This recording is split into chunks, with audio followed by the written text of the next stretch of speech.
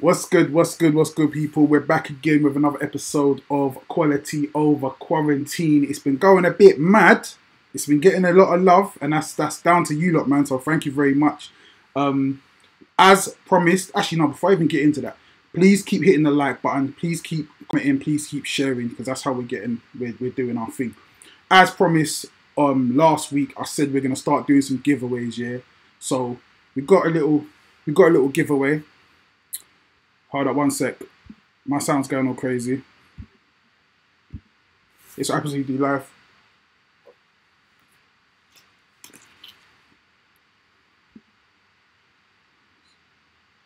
So one sec.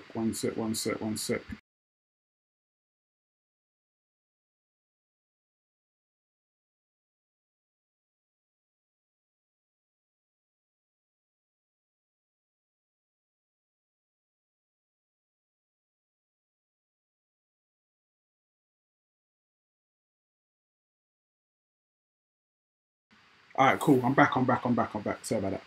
Anyway, as I said last week, yeah, we're gonna have some giveaways, yeah. So this is what I'm giving away. A copy of my album.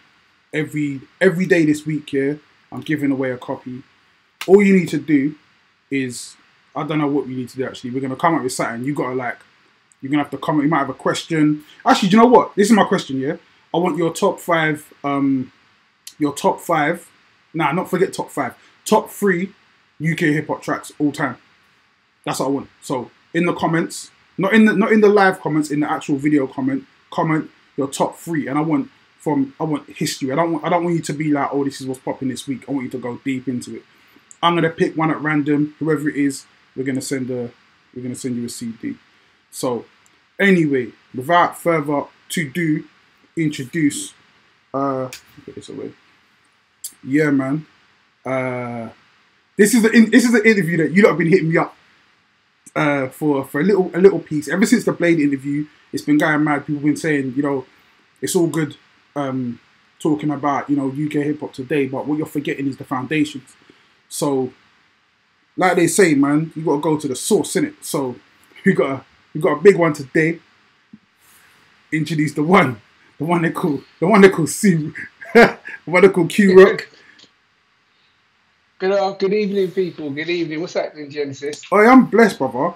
I'm blessed, man. Good. Like I was saying to you before, yeah, people have been hitting me up. I mean, just like saying, basically, the thought is that the foundations of what we call UK hip hop and rap and what's popping today, even talking about grime, drill, it wouldn't be here without the foundations. And a lot of you know what? See, there's two sides to this, yeah, because I feel like this is very true, but at the same time, so doing a bit of research on you, and a bit of research on kind of like the history of kind of where you come from and just the game in general. One thing I've noticed, yeah, is kind of like the information is not that easy to get hold of, especially like online. It's one of them things. It's kind of like you either got to know or you don't know, and it seems like there's a lot of people that want the history of the game, but it's hard to get because there's only a few guys like yourself, like Blade, but even you a bit more because obviously you're way more current, that are actually still out here, still doing their thing. I don't know, why is that? It's true. A lot of the crews aren't even around anymore. You know, you know, people have probably told you about Demon Boys, Hijack. There's a load of UK crews, and half of them don't even talk to each other anymore. So that's another reason why it's probably hard for you to actually dig in and find out information. There are a few people that are still around. You know, you've got your Rodney P's, of course. You've got your Black Twang, you've got your Ties. And those guys were around from back in the day. They're foundations, so they can school all the youngers on what took place in the past and how things were and everything. So, but right now, I see the struggle. You know, there aren't a lot of old school acts that are out there that you can actually reach out to. So it is difficult. Definitely is difficult. One thing, one of the things that I've also noticed as well, like the names you just mentioned, it's funny because almost like we don't even see them as like, maybe we don't give them the respect as pioneers because they're still running with us. They're still bumping heads with the like the young dons in it, like, and it's hard to look at somebody like you, someone like Rodney P, someone like Ty, and be like, nah, they were there like way back in the day. Because it's funny because we say it's a young man's sport, whatever, and if you think of it in like running races, you man are still leading the pack. So it's like it's hard to see it's hard to see you in that light. Yeah, I guess, you know, but as I said, there were loads of crews out there. You know, my original group that I started off in called Gunshot, they were from East London. They paved a big way for this hardcore rap thing that's going on, and like taking a surge in some of the other olders that are out there. But yeah, it's just weird. It's a mad one, you know. I mean, you and I obviously met through the Four Pillars thing that I run. Yeah. And that's how I became, you know, I think I explained it to you then. It's more about just a learning process. Like the elders can learn of the youngers, and the youngers can probably learn a trick or two from the elders. I mean, you know, when we were young, you've heard this before, there was no YouTube, there was no social media. It was just like, you had to beg DJs, you know, you had DJs like Tim Westwood that wouldn't even play your record. And when he did, it was like, wow, I'm being played on like major radio station. Which was nice, but a lot of the times there were so many acts that got looked over. But then on the flip side of that, you had DJs like 279 and another DJ, Steve Wren. You had Max and Dave from Kiss FM, Richie Rich, all these names. Some of them you've probably heard of, some of them you haven't. But these guys, you know, the guys that Westwood would overlook, these guys would make sure that they played their records on their shows. Yeah. You know, back in the day, Westwood was big on American rap, massively on American rap. Now it's that everything switched and he's onto the UK side of things, but the more the drill and the people that are making lots of money. It's funny actually, because like, speaking of, if you speak about Westwood, let's take out all the controversy that's going on around his name right now. Yeah, that is what it is. I don't know, you know, boy. We got some footage from him in another country, bro. Hey. And let me start. I remember I got youths that were out in other countries like, yo, Dad, Westwood's here, and I'm like, are you kidding? Look, there's a video. It's mad. It's funny actually, because everyone who's kind of been around the game has these stories, has like, there's loads of stories, like straight up. Loads. Yeah, I mean, like, I'm not gonna get into, but it's not what I'm getting into. There's rumors about everybody out there. Yeah, you know, so. He's a very fan, man. It's funny, because when I first heard the first UK hip hop music I ever heard, really was from Westwood. So really, yeah, man, because and obviously. But he was a figure way back in the day with the label and stuff like that, But he used to have this Friday night freestyle thing where he'd have people jump on and do it, and then every now and then he'd throw like a track would go on or whatever. So that's the first time I really heard like UK rap. But I want to kind of go back here. How did you get into hip hop? Wow. Yeah, like because the thing is, a lot of people don't. There's a lot of bits that people don't really get. I don't think people really get how big the Covent Garden scene was. Yeah. The scene was big then. I wasn't around the Covent Garden days because I was from East London. So for me to travel into West London, my mum would have given me a beating. So I couldn't really go there. But there were some Westwood jams I used to go to. I got started in 1983. Wow. When I was like, I don't know what the years are, because the way that the school years work now is different. But back then I was like a first or second year. I was probably like 11 or 12. Right. And I used to listen to Westwood on a regular. You know, the thing was, you'd go to school, you'd run home, you'd listen to Tim Westwood. And Tim Westwood played this guy called MC Westrock, who was, I think he was a UK rapper or an American rapper that used to go over, or a UK rapper that used to go to America, or an American rapper that used to come over to the UK. Right. Anyway, I heard this record, or not this record, this freestyle this guy done on Westwood. And me being a cheeky little son, I teethed his lyrics, and I can still remember them to this day. Like, it started off, I'm sweet, I'm nice, I'm the very best. I took the S off Superman's chest. So 11-year-old kid going to school, and I was doing that. And then my music teacher caught onto it. And I got a twin brother, and then me and my twin brother used to beatbox, and then he started rapping. Dougie Fresh came out. He started beatboxing. The school teachers let us do a concert in school with a few of us. There was like beatboxing, and breaking was out then. So we did all that. And that's how I started. That's how I initially got started. And then after that, I got older. I must have been about 16, 17. In fact, no, before, yeah, 16, 17. And I used to go to a guy called Lyndon C, who was part of Derek B's crew. Scene, okay. Back in the day. And I used to go to his house. He had this a drum machine called 808, which was the bad boy drum machine back in the day. You had an 808, you could get the bass from that. You know, you're a producer, you probably heard of that. That's still what we use right now, man. Ain't never nothing changed. Yeah, man. 808 boom was just, it's deep. So I used to go to Lyndon's house. I wasn't a bad kid, but yeah, I'd bunk off school and go to his house sometimes. We'd do beats and everything.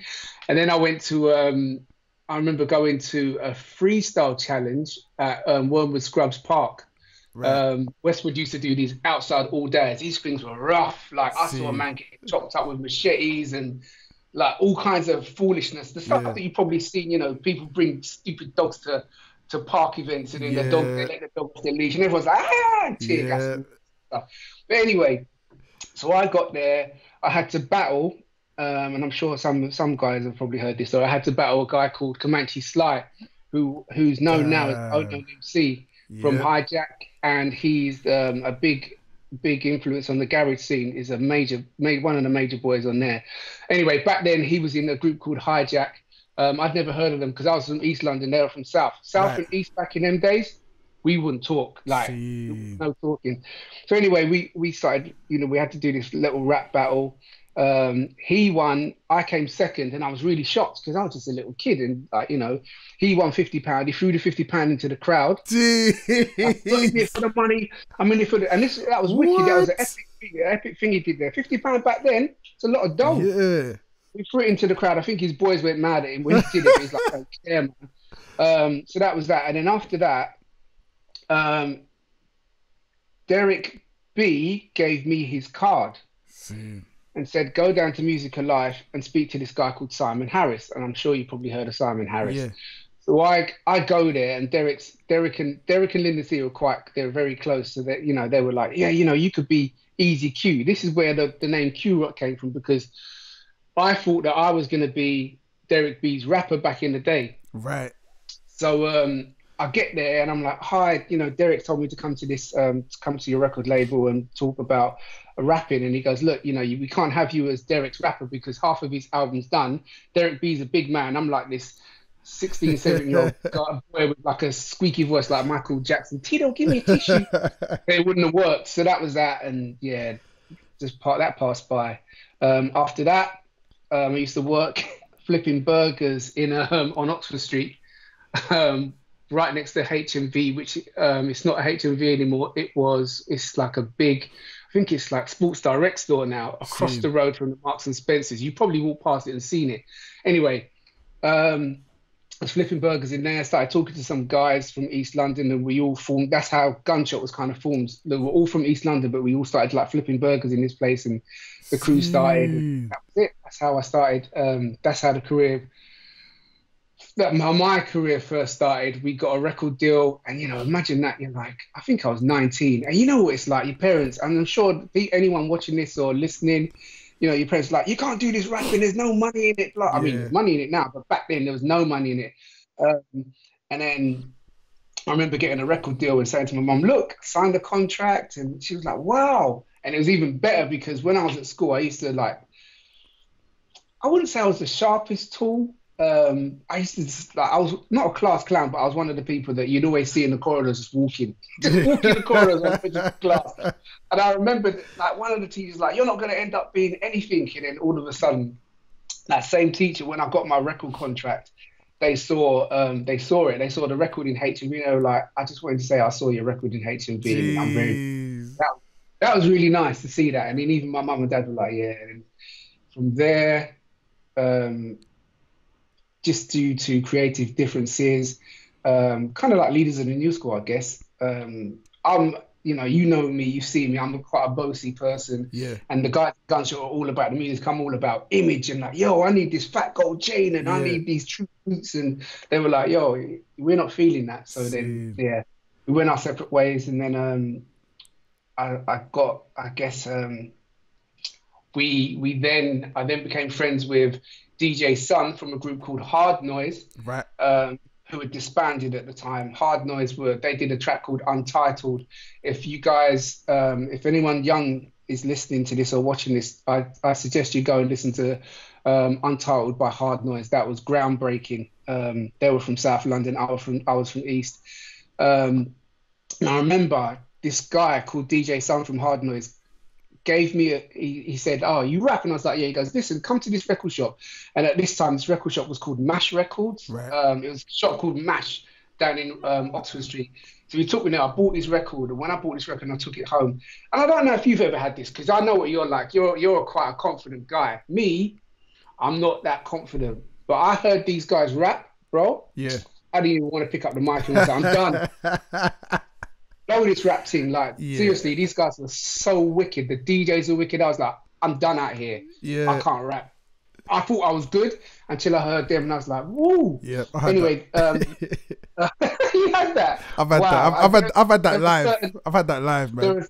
There are certain people in the game, even now. I hear people like Ransom, Bad Bones, crazy, My Stiggy. Crazy. I hear you spitting bars, and I'm like, yo, I'm too old for this. These young cats, you guys are reading and everything. I'm like, I'm just old, man. I'm a granddad. I ain't got time to be reading and just knowledge stuff. I'm like, the stuff that you guys put in your lyrics, I'm like, whoa. I take my hat off to you. I would take it off now, but boy, I'm rocking that Uncle Phil, Homer Simpson look right now, so it's not looking good.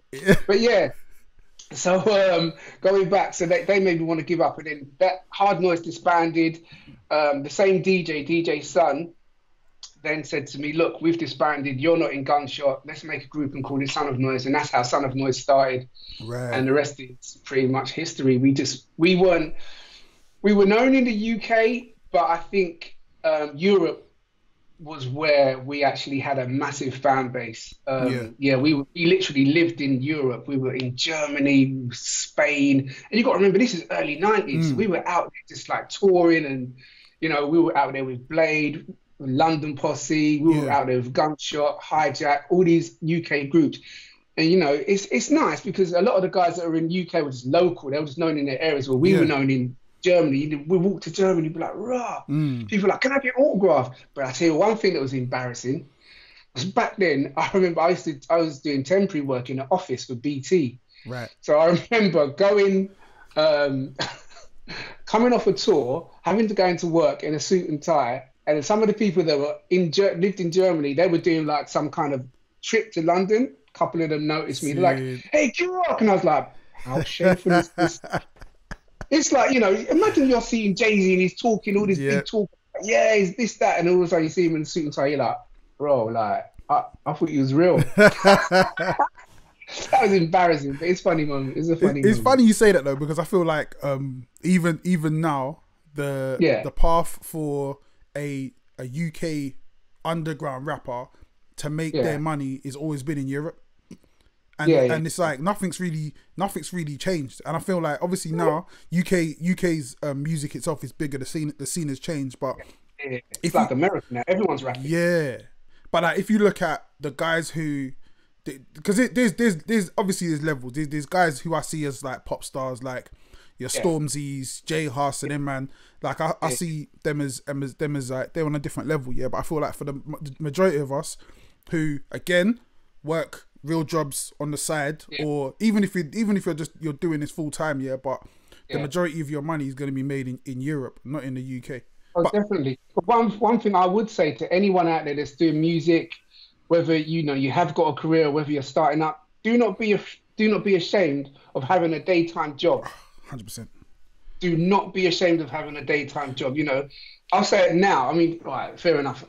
There's not a lot of money to be made. You get shows, you meet lots of people and stuff, but money-wise, £500 is not really going to last you long. If, at the time, £500 for hours work on stage, cool. But then, it still ain't going to pay your mortgage or your bills, bro. You still need like proper money, especially any young guys out there that are fathers, you've got kids and stuff. Do not rely on this thing unless you've got that major contract or you're making big paper.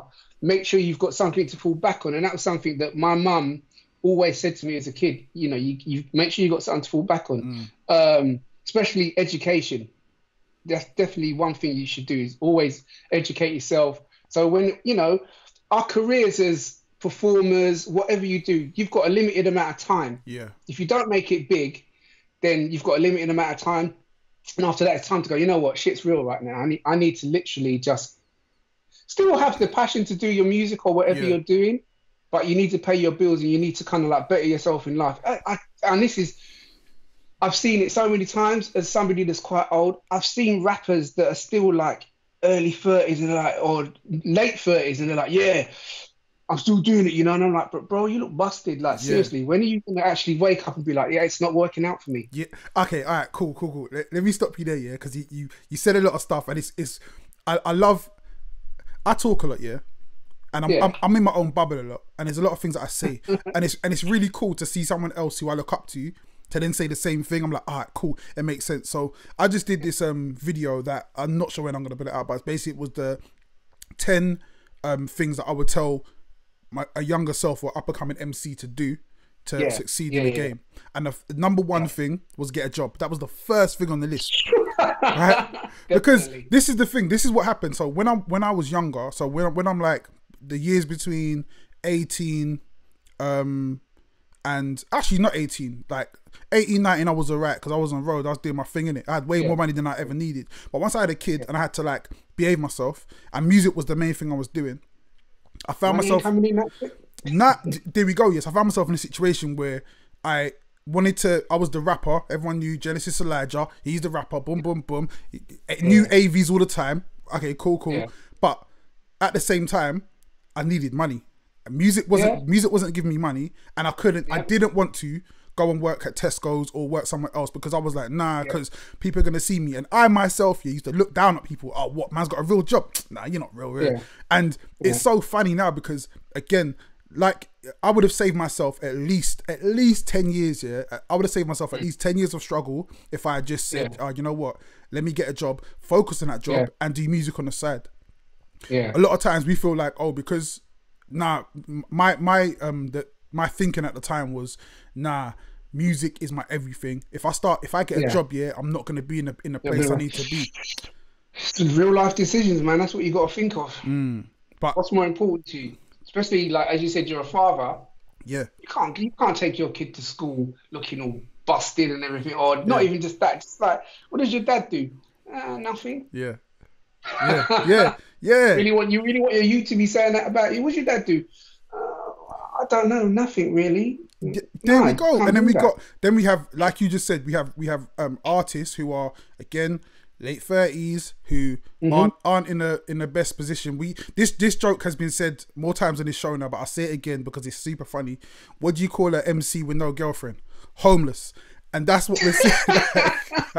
So like we see a lot of guys in situations where if they break up with their missus, they're out, they're gone, because again, it's a situation of like be responsible and you can also be productive, and it's cool because obviously I was gonna get to this later in the interview, we'll come back, but every time I see you, you're looking like, you know what I mean, like man's really out here working, looking like hard work. You know what I mean? And it's like, to me, as somebody who's like I love music and whatever, and music is my thing, but also I always want to see myself as an entrepreneur. I always want to see myself as a business person. I always want to see myself. To me, you are. To me, I see that. You know, from your clothing line, the way you do, like you do videos for people, and all that sort of stuff. I'm like, you are an entrepreneur. That's the way I see you. You're not just a rapper. You're bigger than that. And like, you know, there are other people out there, certain other rappers out there that are, you know, they're not just rappers. They're doing other things as well. Because as a rapper, you have a certain lifespan, and someone's going to take your damn spot. Somebody's going to take your damn spot. You think, you know, and don't get me wrong, I love all these guys, the Crep Conans, the Stormzy's and everything, but there's going to be someone else there's someone on their ass right now. It's like, yo, I'm coming for the crown, bro. That's the way it goes. That's the way it goes. It's a dog eat dog world, and the music industry is fickle. It is. It's fickle. The amount of times someone will go, "You're my favorite rapper," and then you look and you're like, "You just said it to that Brit. So who's your favorite rapper, really? Come on now." That's me, you know. I be saying that all the time. I be like, "Yo, who's your favorite rapper?" No, Kalashnikov's my favorite rapper. For real? What about Chester P? Nah, Chester P. Yeah, nah, he's my favorite rapper. For real. That's the thing. But Remus, Remus is the best. Yeah. I think I'd rather someone just say, "Yeah, man, I like what you do. You know, I rate you." But it's, when they keep saying, "You're my favorite," and then he's like, "You're my favorite," like, come on. It's like women, when women go, "Oh, you know, I've got a best friend. My best friend's blah blah blah, and I've got another best friend." Like, yo, which one is your best friend? You can only have one best friend. You got a key homie, right? One of your true idols that you go to. You got one. The rest are kind of like, yeah, they're close, but this person knows some stuff about you that people don't know. But girls get to flip it because they be like, "Oh, nah, she's my best friend, but she's my cousin." All right, or this is my best friend from uni, or this is my best friend since I was like 5. It's like, come on now. Anyway, we digress. Speaking about the game, or the industry, how have you been able to maintain your status in the music industry, or not even just your status, but the fact that you said something earlier about a lot of people who started in this game aren't in it now, and I can attest to people that started when I started who aren't with me right now. What has been the foundation, or what is it that's kept you kind of in it? It's just the passion. I tell you, like the whole 4 pillars thing that I do or did until clubs started shutting down. What happened with that was we did a show in 2011, and we hadn't done a show for ages. And I just got on stage and I was like, I love this thing, but I'm too old to be out there rapping. You know, I'm not like Rodney P. I'm not constantly in the game. So I was like, you know what?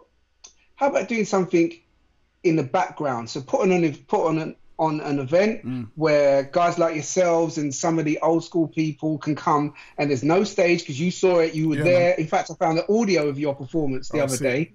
And there's no backstage. It's like you're at one with the people that helped build your career. You take pictures with these people, you show them love and, you know, and thank them for their support. And that's what the whole 4 pillars thing was about.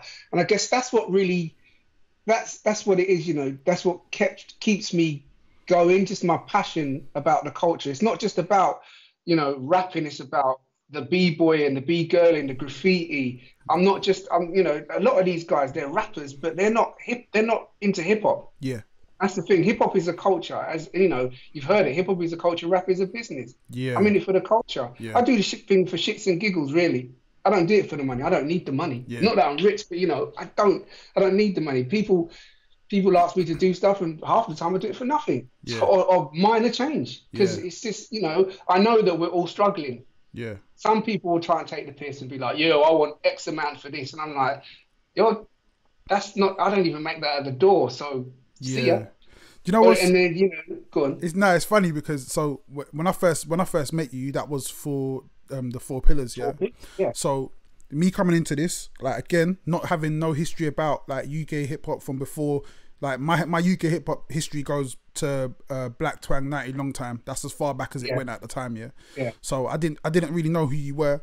I just knew you. Yeah. So as kind of meeting you, and just, you were always like super humble, like just. And I said to you, I'm not in the business of ripping people off. I said, look, if I make money, you get money. Yeah, but that's like, you know, that's the thing. A lot of people don't do that. They're like, yeah, I'll make some money, but what? Nah, man. Listen, you know what? Like that. See, I'm a person, like there's one thing I pride myself on, at just kind of like getting people's vibes in it. And so you can always kind of tell when someone's vibes a little bit off or whatever. So me and you, vibes straight away just click mad. Like, just I can't explain it. I'm just like, rah, nah, man's on point straight. And so turn up to the night, whatever. The vibe of the night just kind of represents you. It's just next level. Like you said, you got Graph in one corner and everyone's just there. And obviously I've been to many hip hop nights, but that stands out to me as one of my favorite, because the vibe was just like, it was, and you know what? Another thing about it, it felt mad classy as well. I can't explain it. It was just, it was you, bro. But it's just you. Remember when the World Cup was on that night as well? Yeah. Remember it was like Rodney P's there, like, yo, Colin, put on the TV, because we had the projector with the TV. We're playing the game. I think you shot off early, but yeah, it was funny. But yeah, I mean, I'm just a regular dude, man. I don't see myself as anything special at all. I'm just a normal guy that just wants to help people. You know, if someone says, "Can you help me?" I'll do it.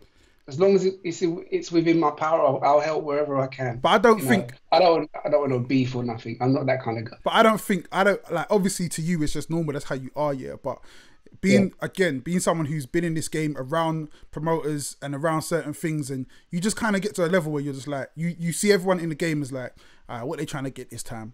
I'm not. And it's like it was none of that. And the beauty of it as well. I always say this as well. Like with companies, you can look at the culture of a company by who's a CEO, and it works down. And I feel like with everything you're doing, that always goes through it, because it's just like it's so authentic, and again that goes into the music. Like the music you put out, it's just, to me, it represents a time, but also represents just the passion for hip hop. Like why is it done? Yeah. And I feel like that's it's a rare thing, man. Yeah, the only bad side about the music that I put out is that there's never a message. I hate that. I mean, I've done a couple of tracks where there's a message, but I'm just an adrenaline-filled guy. I make music for people just to get amped up. Something you play in your car even loud, or something that you're in the gym, and if you're frustrated, you just play it. It's like yeah. But you're never gonna hear me going, "Hey everybody, let's hug." I'm not that dude, man. There's rappers out there that do that sort of stuff. I'm not that guy. I just make aggressive music. I can't help it. It's all I know. It's all I've known since I was a kid. Maybe I need counselling or something, but I don't know. And you know, I mean, when you going hard, shit, you scare the shit out of me. I've heard you scream in the mic. I'm just like, whoa! That's why I call you B.A. the Records. Hitting the fool. It's so funny actually. I'm getting a B.A. tattoo coming very soon actually. Man. That's the next tattoo. Oh man. Yeah, man. And for you guys who don't know that, like that's the way I see Genesis. I just call him B.A. Barang. Like he's like B.A. man. He's just a big head dude. And when he shouts in the mic, he's like, "Yo, B.A. calm down, man. Get on the damn plane." I'm trying to get them chains, man. Trying to get them chains. That's what's coming next, man.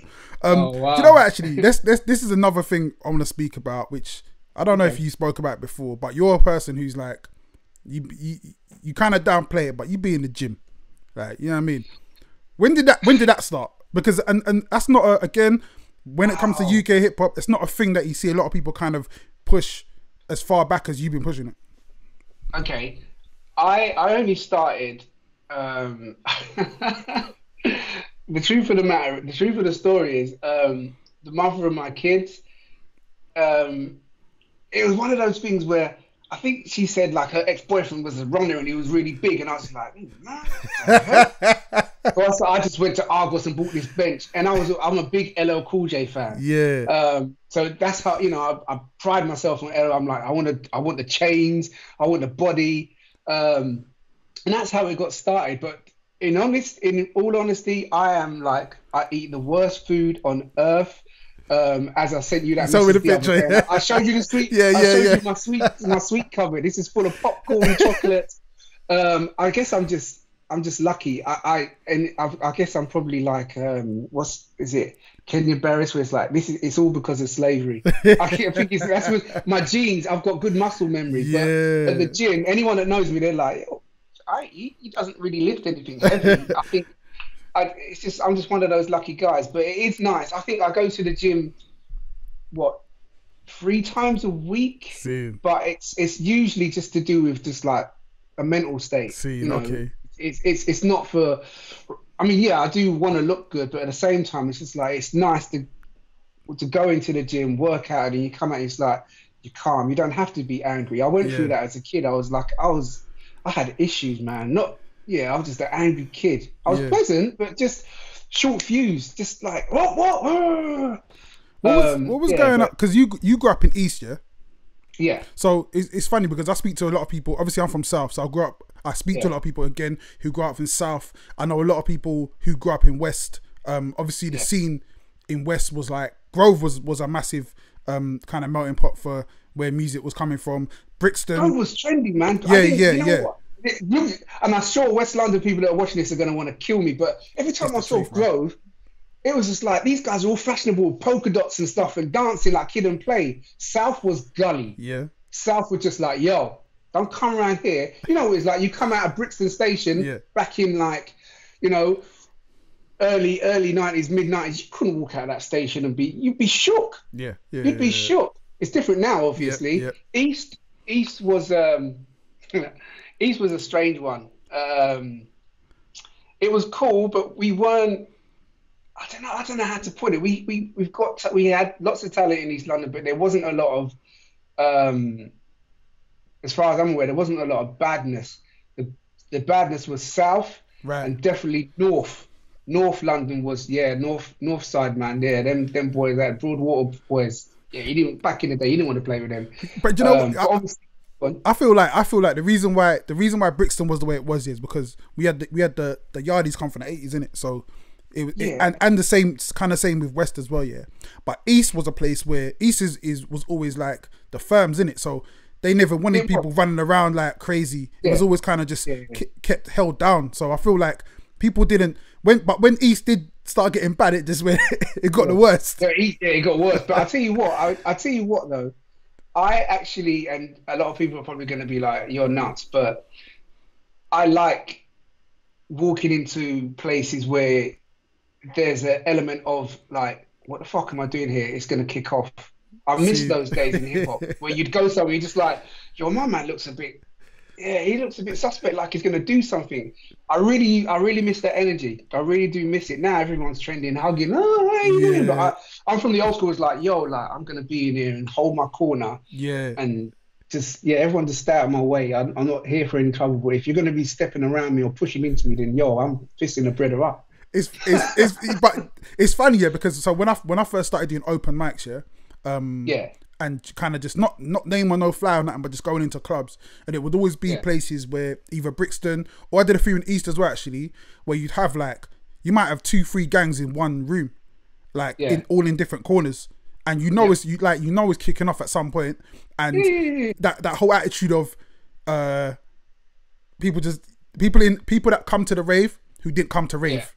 Like there was a lot of that element in there. It's like who's gonna get it? And back then it wasn't even guns. It was probably more about a wet mark on your face. Yeah, for real. Like always was a wet mark, your face, your neck, or something like that. But we got into for real. It's only the Peckham man. The Peckham man that changed it all up, man. We won't even start with that. I used to live around the corner from that place. Listen. On Woolworth Road, man. Peckham used to just come up there, and when you go to that Bagel King, even now you go to Bagel King on Woolworth Road, it's like I walk in there as a man that's like close to 50, and I'm like, what the hell's happened here? These young guys looking like, where you from? And I'm like, I'm from here. What are you talking about? Where I'm from? Where are you from? I could be your dad. I remember the first time taking my kids to Brixton, and this is again not too long ago, maybe maybe 7-8 years ago, like taking them to Brixton, and it was like again, it was a day trip. Yeah, like I you know what? Educational trip. I had to go to Jam, innit? I had to go to Jam to do one, like an interview or a video or something, and my wife was at work, so I had to bring her with me. So we come at the station. Oh, by the way, you've got a beautiful family, bro. Thank you, bro. Thank you. You've got a beautiful family. I love the fact that when you do your shows, your beautiful wife's there. Yeah, I love it, man. It makes me smile. I love the connection. Every time I see your Instagram account and I see the kids, I'm like, this guy has got it set. I learned something. It's a really nice thing. I learned something a while ago as well. Like, always bring my wife to shows, because then it just like it always goes smoothly, man. No madness can happen. Like before, it used to be like you get into bare trouble. When my wife's with me, she's gonna pick up on certain things real quick, and then we're gonna be gone. But like, I must say, she's ride or die. She's a beautiful woman, but you can see she's had you from day one. Yeah, man. And I didn't even know you from day one, but I can just see it. I'm like, there's a connection here that's deep. Yeah. Because I think like she's seen the come up as well. She's seen like from she's been there from playing in Manchester with 3 people and playing in Wembley in front of 12,000. So she's seen like the whole thing, man. But taking my kids to Brixton, and then we gone to like the KFC, and a fight kicks off, And they're like looking around like, what? I'm like, this is normal, man. Just chill. This is nothing. This is nothing. Like, but I feel another thing as well. Like when I was younger, being around these areas and seeing the madness that went on, even like you talking about the in the clubs and the fights and whatever, the stabbings and shootings, whatever. It was never like. It sounds mad, but it was really normal. And I feel like now, if that had happened now, like clubs get shut down. You're gone. Like, what, bro? Like even the bouncers back in the day, there used to be a group of bouncers called Rat Security. They were just hardcore. They would, they'd thump you up. Yep. No, wouldn't give two F's about it. They'd thump you up. I miss the old days. But I enjoy it. I enjoy what's happening now. But the gulliness of the old days is what I used to love it, just going to places and you're just like, oh, this doesn't look too good. What do you feel like, so, because this is kind of indicative of our society as a whole. If you look at everyone nowadays is like super offended about everything, right? So everyone's really thin-skinned and there's a lot of stuff you can't get away with. And to me, I kind of feel like there's good. It's a double-edged sword. There's good sides and bad sides. One of the things when I first started rapping, or when I first started getting into rap, especially like people was rapping on the block, especially Brixton times, like anybody couldn't just be in that cipher. Anyone could just be in that group. Anybody you couldn't. Even with like the gold and the jewelry, you couldn't wear, like you couldn't be if you weren't someone, you couldn't just be wearing jewelry like and walking around like it's nothing. And I feel like some of those elements have kind of like watered down what hip hop is a little bit, or just what fringe culture is. How do you feel about it? Yeah, it's pretty much just, I mean, I'm a man that doesn't, if it's gonna happen, it's gonna happen. With all the jewelry and stuff, I'm just like, if it's gonna get taken, it's gonna get taken. As long as I'm okay, then sorry. It's insured, bro. You take it. I'll get another one and put in a claim for even more money. I'll buy myself another nice new car. But it's a strange one. The way that people are and the way that things are now. Everyone is a little bit thin-skinned. You have to watch what you say and what you do, that's not what hip hop was about. It's about expressing yourself to the fullest. You just go out there, you just say what you want to say, and regardless. I mean, you look, Public Enemy, when they came out, they were just saying what they wanted to say. And then all of a sudden, everyone loves them, black and white. All races love Public Enemy, but their messaging originally was about black people and unifying. It wasn't about people. It was more about black people. But it's a strange one. That is a real strange one to me. I don't really get involved in that sort of stuff. I keep my mouth shut. I don't. Lots of people go on Instagram and post their views. If you look at my Instagram, I don't post nothing. I don't post no views. Right now with this COVID-19 and everyone's got, oh mate, it's 5G or it's this. I'm like, seriously? We're dying. That's all I know. People are dying. I don't give two shits. Don't. Like I've had to like block people on WhatsApp where they're coming. Oh, you say, man, here's a link to this video. I'm like, allow it. Please, just let me just get through this lockdown situation because it's real tough right now. How have you been finding the lockdown? How's it affected? Because I was thinking, it doesn't. It doesn't. I work from home every day, so this is nothing. This is water for ducks back. Right. It's just that I can't go and see people. Like my grandson's going to be 1 this Thursday, and I'm like, I can't even see him. I just have to like do video calls. But I just chill, man. It doesn't. I just want it to be over, but it's not going to be over. What's interesting is going to be the new normal. What is that going to look like? I feel for anyone that's a performer that has had their gigs cancelled and their especially money wise. I don't know how these people are going to survive. It's real difficult. It's really, really difficult. Some people are smart and they put their money aside, but there are some that just get their money to spend it. And then now this has happened. They haven't got that rainy day money. It will be interesting to see. I was talking to a label, a management or production company the other day. And so they were talking about what's going to happen going forward with live performances being done remotely. So like how do you do that, and how do you monetize that? Because what you've seen is a lot of people been going live. So you're going live, you're performing, you're getting thousands of people watching. Where's the money? Like, so it's like the next step is, well, yeah, but it's probably going to be like Sky and all that. You're just going to have to pay not a subscription, but you won't be able to get in until you've paid certain amount of money. And it's cool. But I mean, where would you perform? I mean, Tory Lanez did it the other day, didn't he? Yeah. And I found that a bit strange. I was like, there's no crowd. This is really good. Do you know who killed it? What's his name? Travis Scott. So he did a performance on. But he's big in the game, like. But he did it. So he moved with Fortnite, the computer game. Yeah. So he did a virtual performance in Fortnite, and had like. No way. Yeah. So everyone who's on Fortnite is all watching like him doing his thing. So I was like, that is crazy. That's to me, that's like super understanding. And you know, we got a bag from them as well. So like he's getting paid from them. So I feel like if artists can figure out ways of monetizing, that's the major artists. But what about the people? You know, we're not just talking about rappers. There are other people that do other sorts of performances. How are these people going to make their money? You know, it's going to be tough. It's going to be tough. Some of the careers may end. I hope it doesn't, but realistically, it could. What do you do, man? What do you do? And that's why I always have that backup plan. You know, it's nice being out there, being popular on the road or being popular in a certain scene, but without any cash, it's going to be a struggle, man. I've always been a person. I'm always like a multiple revenue stream type of person. And I'm always someone who's like looking again to this hasn't affected me one little bit because of just the way I work. Like I've always I don't leave my house, so and I haven't like that's just me in it.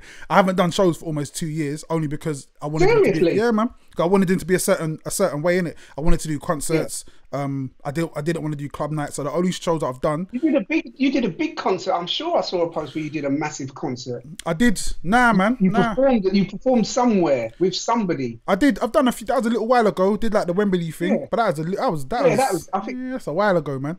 But like the last that's two. Still good. Yeah, man. It's like it's nothing. Oh, you Wembley? Shit.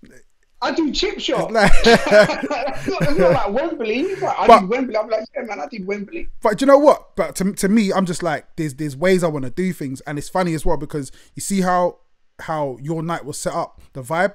To me, it has to be that vibe. But I don't want it. I don't want to do club nights anymore, that kind of stuff. So for me, I've kind of been off that.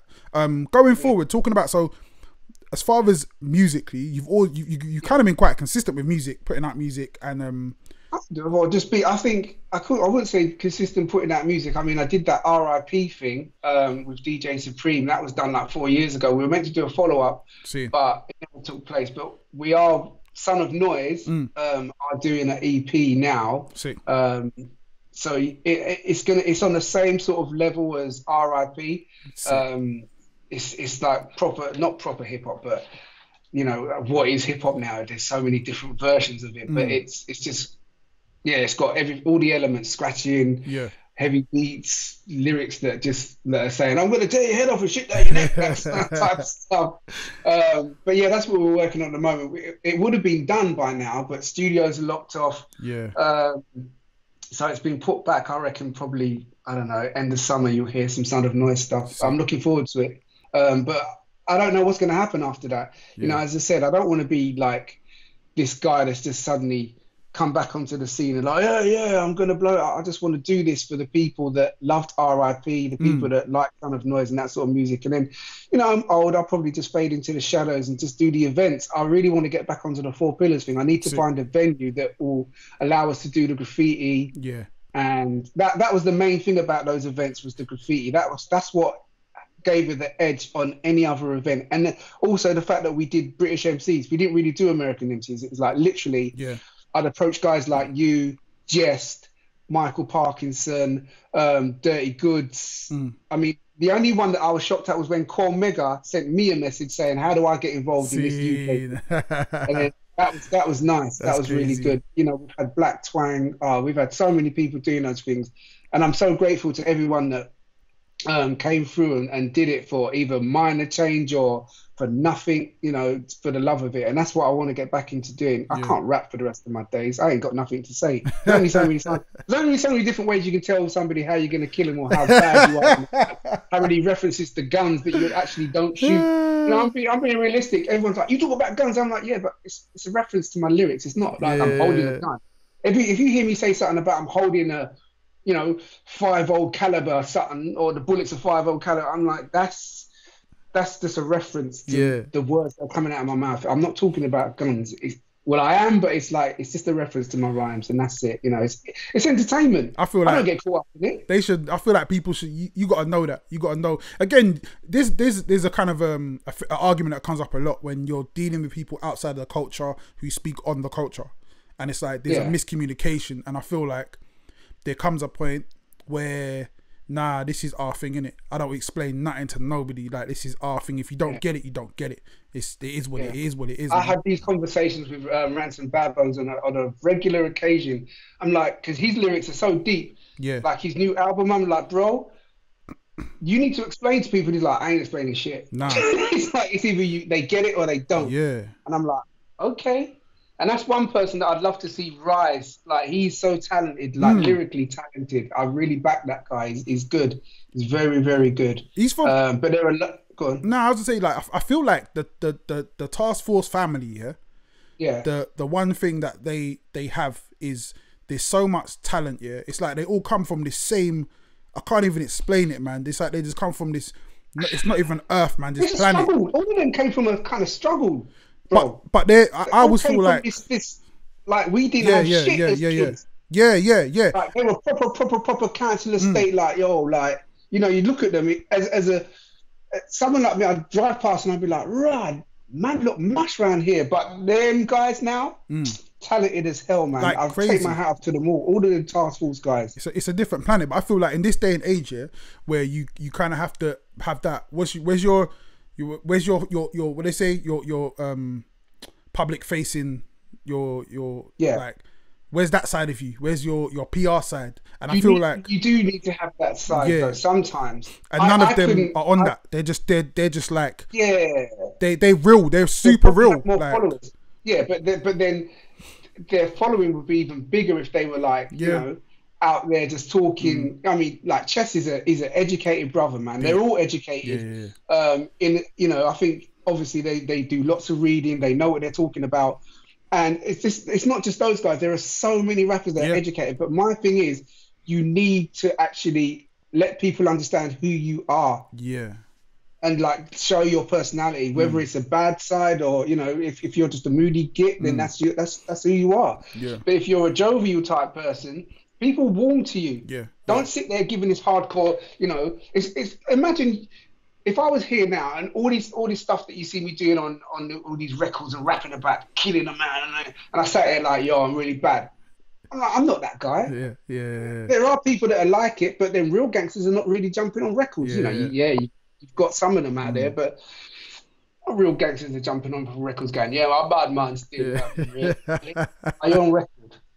Because it's like Confessions on wax, half of them. Yeah, I'm also shooting up. Why are you talking about that? We know you do it, but don't go on record talking about it. That's dumb.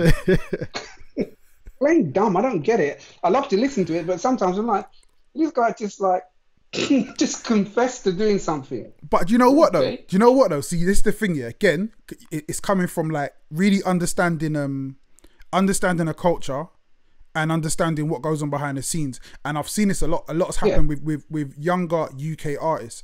So not understanding that what's being said. So a lot of the Americans will do things and say things, and the UK guys will just go see it, take it as gospel, and go, "Rah, well, I'd do that anyway." So they'll rap about it as well. And there was a guy, I can't remember the dude's name, but he was saying he went over to America to do a track with these American guys, big American guys who they got names or whatever, and talk about their jewels and whatever. And so he said, when I went out there, I packed all my I had designer clothes for every day, I had jewels for every day, right? So I've gone out there now to meet these men, and these men are bummy, like, you know what I mean? Like, so these men are Yo, it's like Instagram chicks. Yeah. So like, half of them are like, yeah, just like, yo, you live like a bum, really? This is how you might have nice clothes, but what's your yard look like? Yeah. So that's the thing. So the house, the roof over my head look nice than anything else. But that's the difference though. I feel like because of the UK, how we are as well, because the UK is so small, like there's people talk about things and you can easily see, right, is man really about that? So there's never that. In America, you can be, you're never gonna meet the people in it. So they're talking about, I got 20 racks rear. Then our UK boys go over there to go talk to them, and it's like, nah, like I bought, like, you know what I mean? Man was talking about, I had 50k with me to spend that week. These men were broke out there, like, and I was like, what? Like, you ain't even. That's the thing. Stay in your lane. That's But me personally, I wouldn't be going to America wearing any jewelry like that. I'll just go nice and humble. I'm not taking any chances. Like, I went to Jamaica in December. I was there with nothing, just red, gold, and green, everything. That was it. They knew I was a tourist. But again, I feel like that kind of comes with maturity and really understanding. Like this idea I'm of really immature sometimes. But, I do some really dumb things. But I used to rock these, like, my neck was at one point. I'm sure there was. I remember walking to the chip shop, and even Ice-T and these boys were looking at me like, who is this dude with this big jewelry? I think gram-wise, it must have been about 27 grams worth of gold, or ounces, 27 ounces worth of gold around my neck. I walked into the chip shop and performed. I was hosting. I wasn't even performing. I was just hosting. And I was like, it just got to the point where even one of my closest guy, DJ Madder from Son of Noise, he was like, yo, bro, you need to be careful, man. At the time, I was driving a convertible as well. And I remember stopping I was wearing it down Oxford Street one day, and these youths just ran up to the car. And they were like pleasant youths, but I was thinking that could have turned out bad if they weren't. They could have snatched it. They could have just snatched that jewelry and just said, yeah, later, mate. But yeah, you got to be smart. But yeah, it's, I think as I'm getting older, you learn that sometimes it's not even about how much you spend on clothing. Which is really contradictory coming from me, because I spend shitloads. I'm like Kenya Barris from Black as Fuck. I just spend. I saw that show and I was like, this dude is me. But then it's not about how much you spend. It's how you wear it. You can go to Primark and buy something to make it look nice. Shit. Yeah. I prefer people like that, actually. See, I'm a merch man. You don't see anything I'm wearing. It's wearing your own clothes, man. It's either mine. I want one of them t-shirts. I got. As soon as this lockdown's over, man, I got stuff. I'm back to work. I'm sending you my address. Just post it. I'm back to work. But yeah, I'm a merch guy. I buy a lot of people's merch. Like that's my thing. That's where I spend money. I do, and I don't ask. Just buy it. Yeah. I'm like, you know what? No. I send it to you free. I'm like, listen. Yeah. Let me buy it. I've got the money. I know that, I know how much it costs to make a t-shirt. I know I'll make t-shirts, but I'm like, look, if that's what it is, that's what it is. If I can help promote your brand, then I'll do it. Look, if I like it, then I'll do it. I like being in that position. I feel like, especially because I remember it wasn't that long ago where I was broke, man, and those little t-shirts that I was selling like meant something to me. Like I needed that money. So now when I see people doing their thing, I'm like, yo, let me just support, because I understand that feeling. Even music, when someone someone says, oh, you can buy it on Bandcamp, I'm like, cool, send me the link. I'm on Bandcamp, I bought it, and I'll pay a little extra. It may not be lots, but I'm buying it. I'm not going to be like, can you send it for free? No, because I wouldn't take offense. Well, slightly, when someone said, could you send it to me for nothing? I'll be like, seriously? How am I meant to keep doing this project if people keep asking it? Especially, you're known in the game, there's lots of other rappers known in the game, and everyone's going, can you give me something for free? Like, you can't. You're going to have to, it's either cost price or buy it, or don't buy it. But you as I said, you've been in the game long enough, you know who the real ones are. Yeah, man. We do you know what? I want to get into I guess we're kind of a little bit out of time here, but once this lockdown's over, I've said it every episode, we got a studio ready to go. We're gonna have people down. I've also got another thing that I wanted to wanted to do with his tour stories. Cause I know you got a lot of tour stories. Oh my god! Oh my days! Blades was like, nah, I ain't doing it, man. Blades was like, nah, there's too many names involved. Yeah, it's not even that. I've been on tour with Blade. I remember upsetting Blade. One of the tours I upset Blade. See it there? Blade. I did something, and the next day I said something to Blade, and he was like, "It was not good. It wasn't good. He didn't take it too well." But I may say some, I may not. I don't know, man. See, that'd be a good one. So we can get both sides of that one. That'd be a good one to go with. I say, yeah, you might have to do that, man. Later, probably say he doesn't remember, but I remember it. Like it was just, when I said something to him about what happened the previous night, he was like, "You motherfucker." He was not happy. Not happy. I might jog his memory, man. We might do that, man. But yeah, but yeah. Also, I want to talk to you about so in the future, because we've had like a really a lot of people are like me that don't really know the history of UK hip hop. So what we're going to do is we're going to put together a documentary. So we're gonna we're gonna do that because I feel like there's such a wealth of knowledge. There is, and there's loads of crews out there that you probably haven't even spoken to. Yeah. You know, have you spoken to my old crew, Gunshot? Nah. You see, he's a good person to interview. The guy called Mercury, he's the front man of the group now. The rest of them are just like doing their own. Real life kicks in and they're doing everything. But Mercury is a guy that you should hit up. You got the likes of people like MC Mello, who's there from the Covent Garden days. Yeah. You may even want to speak to people like John ZD, who's been in the game long enough. He started off as he's a dancer, he's a rapper. There's loads of people. But you've got my number. You could just call me up and then just say, Cole, who should I get on the show? Because have you got any numbers? I got pulled up by a Comanche Slayer one time on Oxford Street. Yeah. And he was because he used to do the CDs and stuff. Yeah, but I don't think he was even selling CDs at that time, man. But I was there, and I was on the way to One Extra, and we got chatting or whatever, and he was just like, yeah, man, you don't know, and he was going on like, you don't know about where you come from, you don't know. And I was just like, I was just like, you right, man, you ain't gonna get an argument from me. I don't know, bro. It's literally, and I've said it 1,000 times. It's literally like you're speaking to, it's like somebody doing an interview with Sean Paul and saying, "Who are your influences?" And he doesn't mention Bob Marley, Peter Tosh. You're just like, then you did not do your research. Yeah. Yes, you have Rodney P. Yes, you have Black Twang. Yes, you have Ty. These guys are still out there constantly doing their thing. But there are a lot of crews out there that were still paving the way. Like myself, they were breaking down doors. You've got like crews like Cash Crew, Mighty Ethnics. You got Silver Bullet, who was in the charts. Yeah. There are so many names, but they get forgotten. Yeah. Some of them probably deserve it. Some of them don't. I don't know. Yeah. But there's a lot of MCs out there that paved the way. I mean, you should talk to that Cookie Crew. Yeah. Yeah. Cookie Crew, female group. They were wicked. They still are wicked. You've got another group that were called the She-Rockers. One of them became a singer called, or a rapper stroke singer called Betty Boo, who's a big songwriter. That's another thing. Like, I always say to people, you don't always have to be the front man. These guys behind the scenes are making more paper than the people at the front. 100%. You think Tina Turner's making money? What? Who do you think's writing Tina Turner's songs? Yeah. That's this old lady sitting down by a piano going, she's making dough and laughing at Tina Turner like, you can be the front person, but me in the back, I don't need to show my face. But that's the lady that you're going to see in a big car. Why is that lady being chauffeured around? Who the hell is she? She's that songwriter.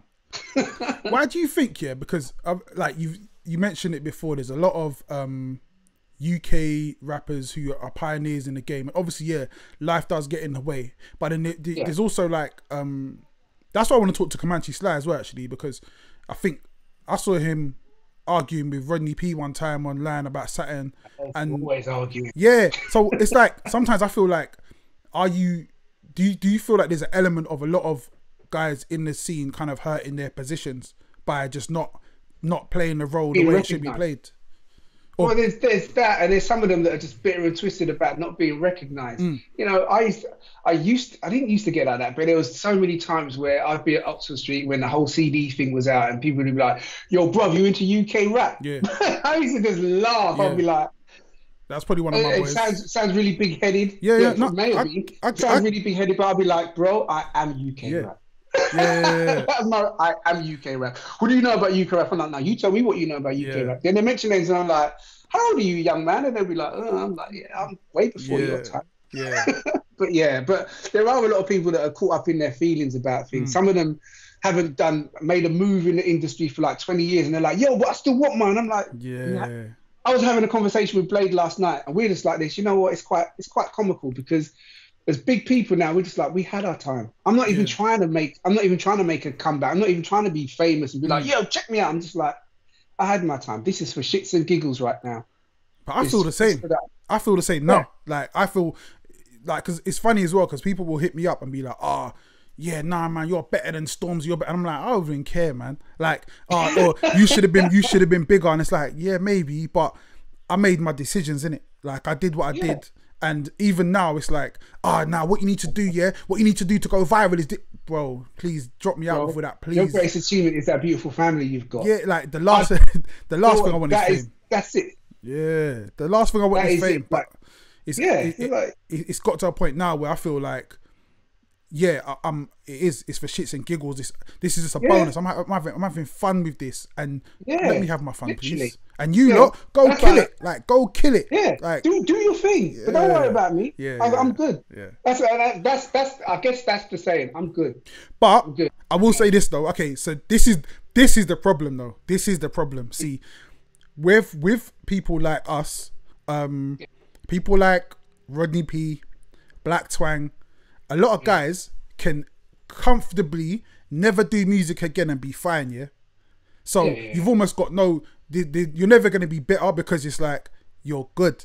But there are a lot of guys who didn't get what they should have got when they were supposed to get it and still haven't got it now and are still trying to figure out a way to try and get it. So they're the ones that always come across bitter because they're still trying to, like, they're still trying to be good. They're still trying to get good. So it frustrates me when people, it's nice to be really proud about your project, but one thing that frustrates me about a lot of artists when they go, your Martin's going to blow up, it's the best thing you've ever heard. I'm like, how many of you guys are saying the same shit? Why don't just be humble, be like, just say something like, just finish the album, it's going to be nice. Like, I hope you guys enjoy it. Everyone's like, yeah, my team's going to blow up. I'm like, really? Yeah. And then the next day, somebody else is going to release something that's going to blow up and it's going to it's going to throw some shade on yours. So just calm your little self down and just be humble about it. Be like, guys, I've just finished my album. I hope you enjoy it. You know, it took a long time. I put my heart and soul in it. Yeah. Enjoy it. Yeah. Not this, you know what? This track was produced by Rete and it's going to be fire. I'm like, really? Okay, keep talking.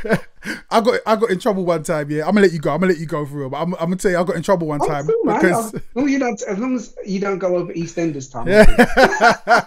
Well, they're still going. Yeah, I thought Corona shut that down. They're still.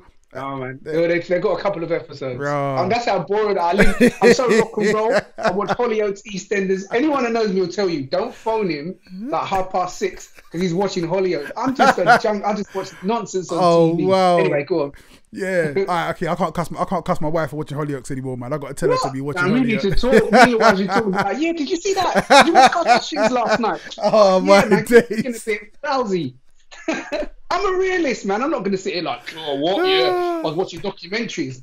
Watch some shit TV, bro. See, that's me. All I watch is documentaries on YouTube. But anyway, so someone had said something about, man, I'm just in this music thing to make my money and boom, boom, boom. And I just made a comment like, yo, it ain't going to go that way.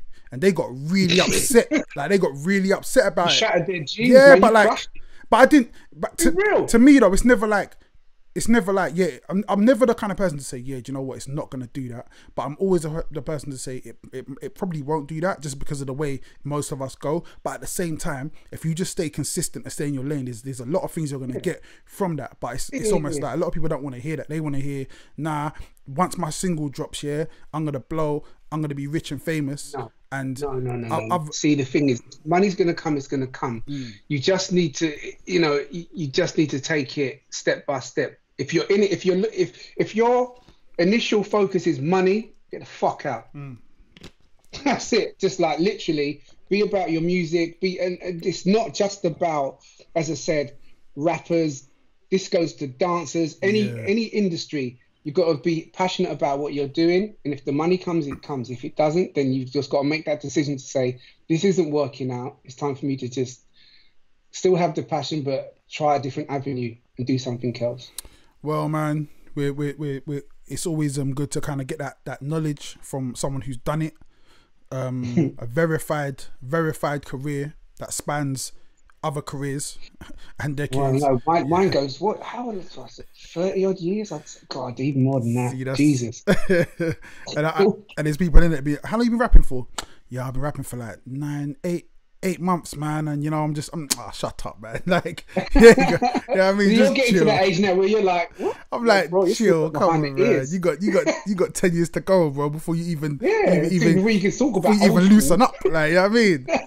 But yeah, man, you're still breaking, like the engines. Yeah. Oh, you ain't even broken in. You're still on your first 1,000 miles. Yeah, 100%, man. But it's a blessing to be able to even just to tap into your knowledge, man. Like I said, thanks for having me. I'm a student of the game, or I try to be a student of the game. You've always been super accommodating with everything, man. Like, you know what I mean? And like I said, from the first time we met, it's been a click straight up. You know what I mean? One of them ones. If you call me and you're like, "Yo, I'm moving house. Come and grab your couch." I'm like, "Yeah, cool. I'm there." Like, it's that level, man. So it's one of them levels. Yeah, 100%, man. We must have been friends in a past life or something. Like when we were fish or yeah, man, for real. Where we were kings. Like I had one land, you had the other one. You know what I mean? But nah, it's nothing but blessings, man. So thank you for coming through. Thanks for having me. More than welcome. I know the people been asking for this. I know they're appreciating it. I'm seeing the comments up on the side. Actually, let me see the comments. Let me see who's in a place. Big up Yemisi. Big up one like who's there? Warren. Big up Tiz. Yeah, man. Thank you, everybody, man. Keep sharing these. We're gonna keep it moving. So yeah, man. But yeah, thank you so much for coming on. Just stay on the line. I'm gonna say goodbye to these people and I'll say goodbye to you after. Let me just switch this up and say goodbye to you lot. Yeah, so you lot, the competition was your 3 top UK rap hip hop songs of all time. Yeah, put them in the comments. I'm gonna choose one of you and you're gonna get the album. I'll sign it, you know what I mean? Because I'm good like that, and send it off to you. And we're gonna do that every single day. Every single day we're gonna be giving something away. It might get to a point where we run out of things to give away, and I'll just say, "What's your cash app, man?" And we just send you like, I don't know, £20 or something. You get me? One of them ones. But big you up. Thank you for the support. It's appreciated. And we'll be back tomorrow with another guest. I'll let you know who that is later. You know what I mean? Keep some suspense out there. But thank you very much, guys. Peace and love. Stay blessed. Stay safe. Love to you. Love to your families.